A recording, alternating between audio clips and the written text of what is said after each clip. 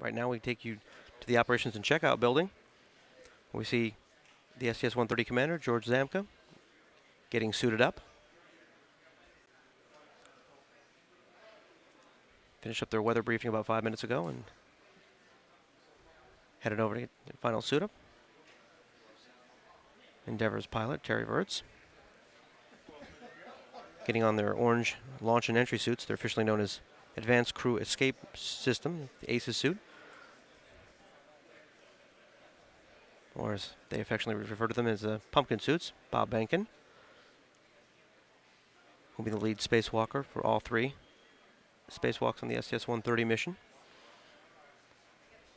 A little more thumbs up, and perhaps because hearing the forecast this time around, things are more A-OK this time than they were last night.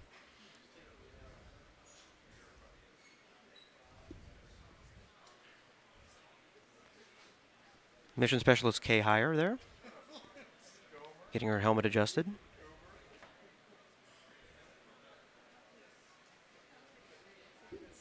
Each suit technician from the Flight Crew Equipment Office is assigned to each astronaut, 1 per astronaut.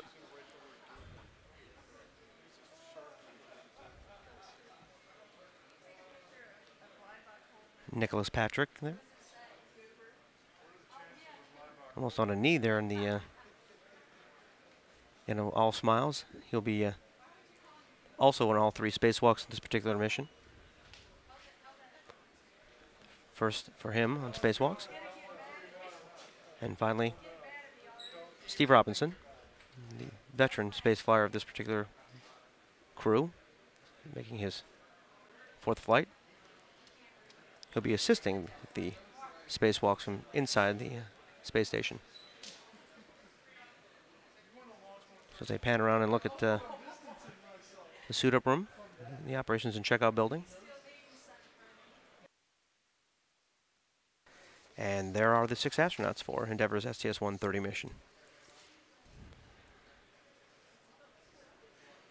Making their way down the hallway in the crew quarters, followed by Jerry Ross, in charge of their, when they're down here at the Kennedy Space Center. He's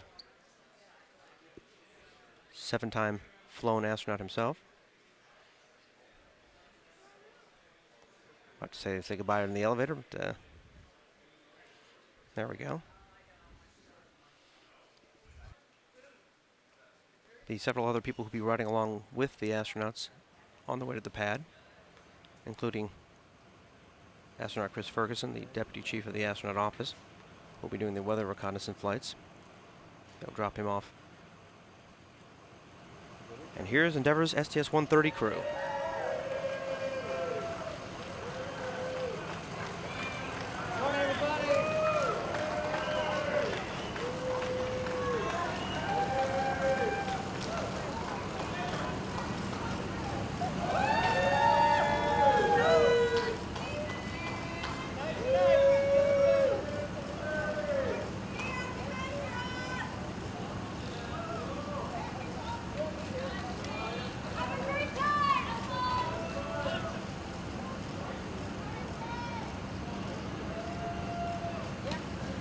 And you can see the head of the astronaut office, Peggy Whitson,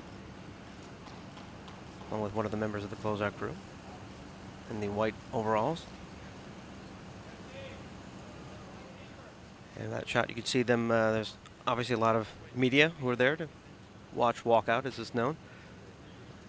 And an awful lot of well-wishers, employees, friends, people who are obviously supporting the crews that want to make sure that the astronauts know that they are behind them and want to wish them well before they head out to the launch pad and start their 13-day flight to the International Space Station.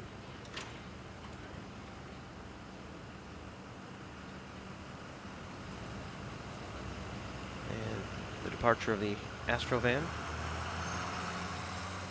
and of course the security escort.